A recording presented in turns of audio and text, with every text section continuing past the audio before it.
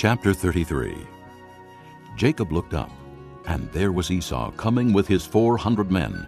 So he divided the children among Leah, Rachel, and the two maidservants.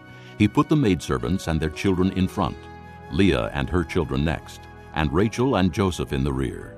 He himself went on ahead and bowed down to the ground 7 times as he approached his brother. But Esau ran to meet Jacob and embraced him. He threw his arms around his neck and kissed him, and they wept.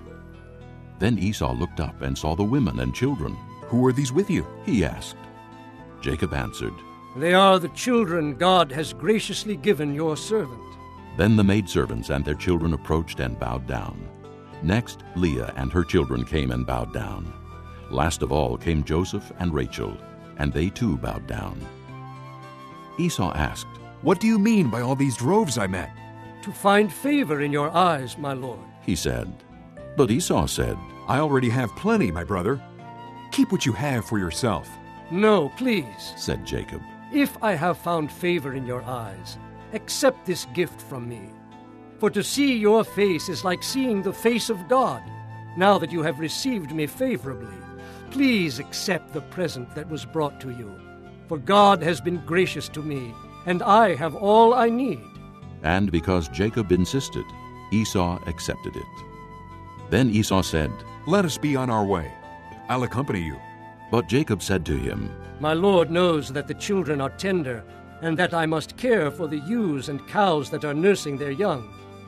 If they are driven hard just one day, all the animals will die. So let my lord go on ahead of his servant, while I move along slowly at the pace of the droves before me and that of the children, until I come to my lord in Seir." Esau said, "Then let me leave some of my men with you." "But why do that?" Jacob asked. "Just let me find favor in the eyes of my lord."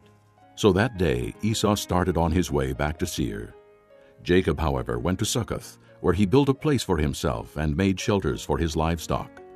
That is why the place is called Succoth.